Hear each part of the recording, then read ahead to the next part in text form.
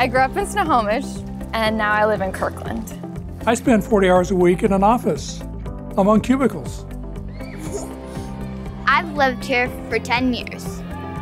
I'm a boss, a husband, a father, and a lifelong chauffeur. I'm a single, working mom.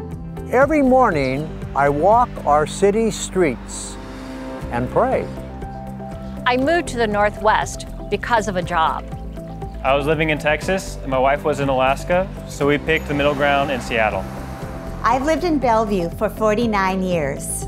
Sometimes I wish there were more hours in a day. Sometimes I'm just trying to keep my head above water.